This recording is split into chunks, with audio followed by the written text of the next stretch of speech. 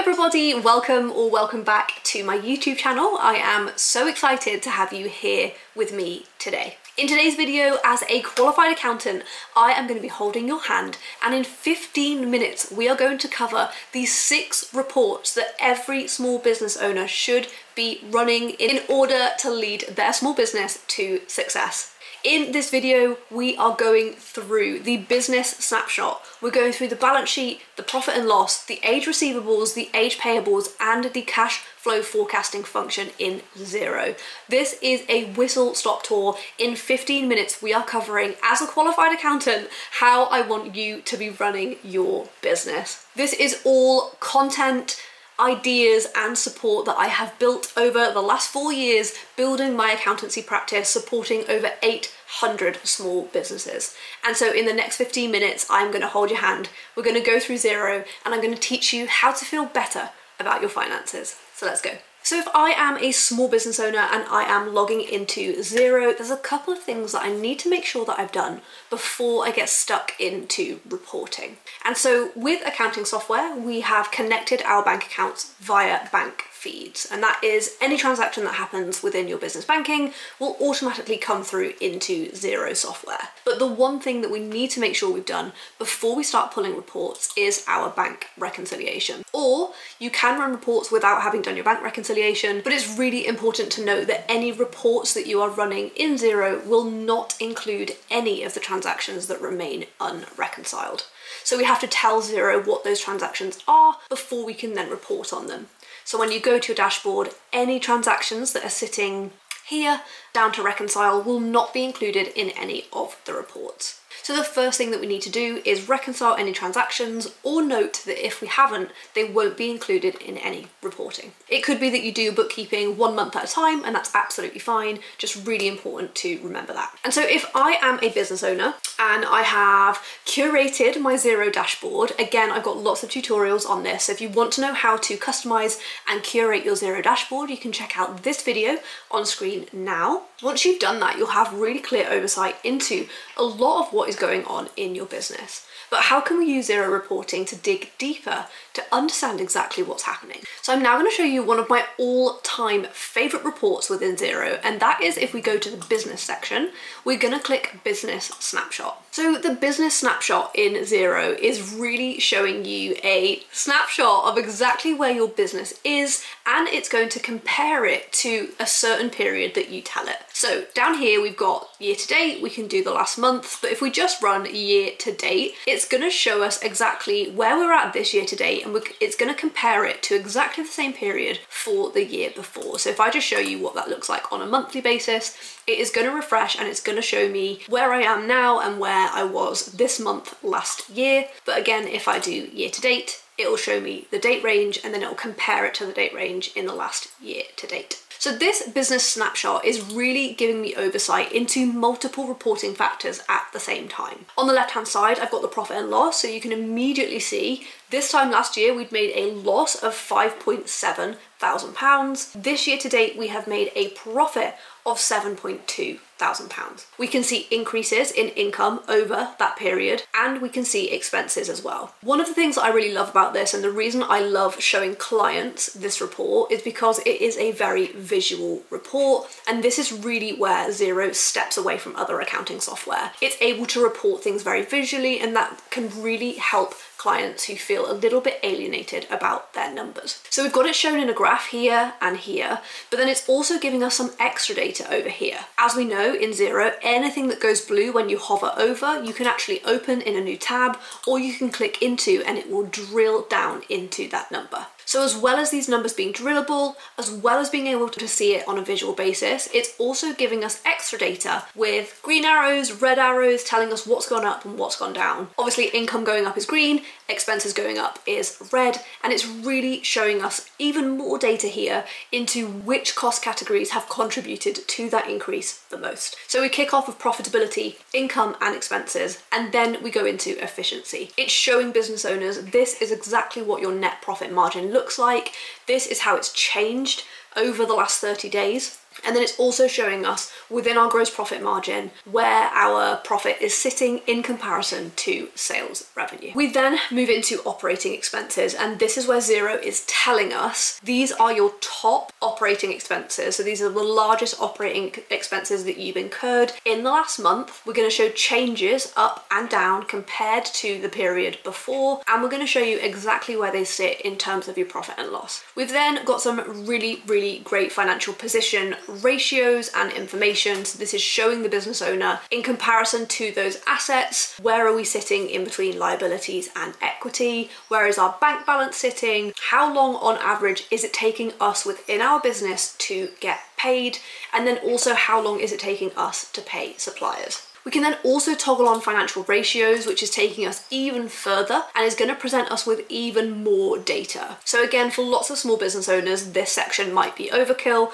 but for me as an accountant, this is my dream. Lots of small business owners actually toggle this off because it can be a little bit overwhelming, or they might wait until they have a monthly or quarterly meeting with their accountant to really deep dive into this section. But as you can see, and you can probably work out why now, the business snapshot is one of my all-time favorite reports in Xero. It is pulling everything into one place, and you can probably see over here the customizability of this report is amazing as well. So you can literally choose which bank accounts are included in cash balances. We can change the basis of reporting in terms of a cash or accrual, depending on how your business structure works.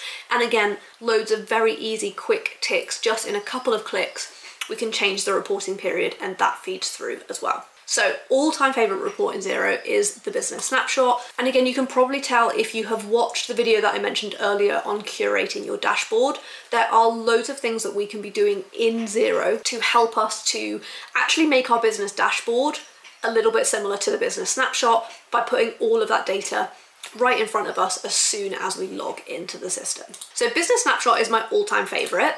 Now let's have a look at some of the more traditional reporting methods that business owners will really need to see when they're logging into their accounting software. So I'm going to take you through the balance sheet and the profit and loss. So in my role as an accountant, I work with over 800 business owners, and this is always my go-to question, especially with people who have had an accountant before. I'll always ask them, can you tell me the difference between a balance sheet and a profit and loss? So very often clients will say, can you just explain it to me? And I'll always push back and say, please, can you just explain any knowledge that you have on the difference between a balance sheet and a profit and loss. But if you'd like to take a deep dive into it, I'm going to reference this YouTube video where you can watch me explain the difference between a balance sheet and a profit and loss. So Xero will always default to the period that we're looking at. Again, we can change the default in Xero. So if you just always want to be looking at a monthly basis or a quarterly basis, we can change that for you. But I'm just going to run you through the profit and loss. Best way to explain where reporting sits within Xero is that the dashboard is your basic dashboard. The business is where you do the day-to-day running of your business. That's where we look at snapshots. That's where we raise sales invoices and we process bills to pay.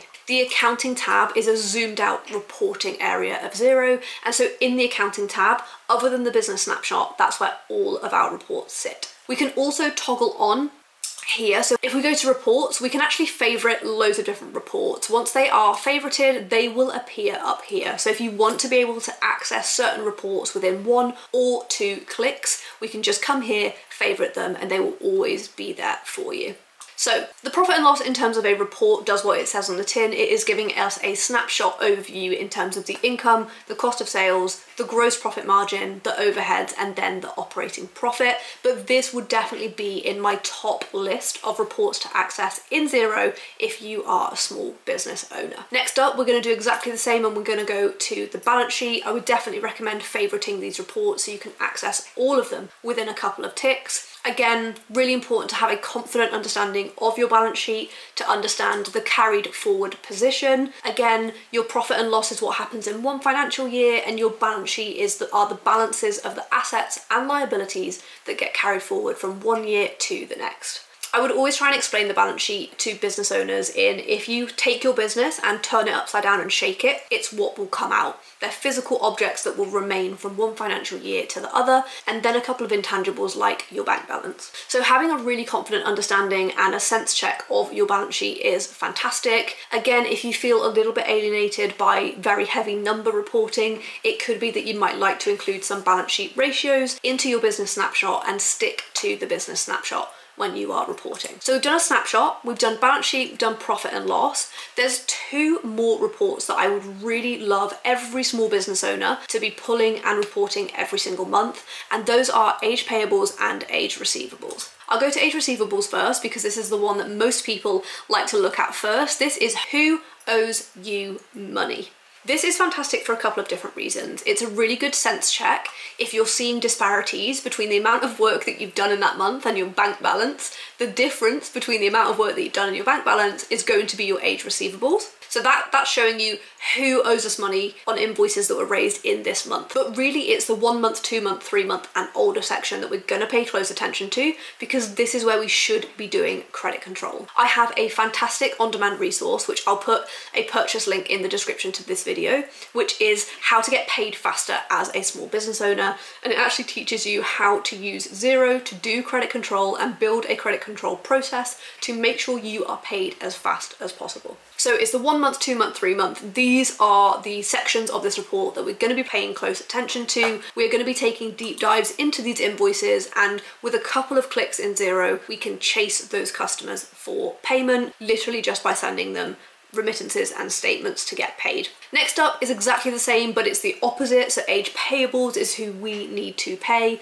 That's really important if we've got tight cash flow. We need to be looking at our current cash position, who owes us money, who we owe money to, and in which order we need to do those things. So this is the age payables. We've got some expense claims, we've got some payables. Again, it's the 1 month, 2 month, 3 month and older sections that we need to be running here. We need to be going through and checking them for accuracy, checking any statements that we've got within the business, and then making sure that we have communicated to our suppliers and added them to a payment run. The final report that I want to show you today, because we've gone through a business snapshot, a profit and loss, a balance sheet, age payables and age receivables, is the short-term cash flow forecasting function in Xero. So, really important thing to note on this section is that cash flow very often is the cited factor when businesses either win or lose. Lots of small businesses that fail cite cash flow as the reason, but it's really important to note with Xero cash flow forecasting that firstly, this is a limited function. So this isn't really complex 3-tiered cash flow forecasting. This is Xero taking your current bank balance, adding your age receivables, deducting your age payables, adding in any recurring transactions. It isn't psychic, it doesn't know about your future plans. And so it's really important to bear that in mind when you are using Xero cash flow forecasting. And again, if you need enhanced cash flow forecasting within your business, I would recommend reaching out to your accountant or booking in a call with us to chat about that using the link in the description to this video. So this is showing us invoices owed to you, bill to pay, and your projected end balance. So those were the 6 reports that I want you to get stuck into every single month as a small business owner. As always, the very best way to support me as a creator is to give this video a thumbs up, hit the subscribe button and turn on the notifications bell so that you get notified every time I release a juicy video like this one. As always, let me know in the comments section what video or Xero tutorial you would like to see next, because that's exactly how I choose which videos to create. Thank you so much for spending some time with me today, and I hope to see you again very soon.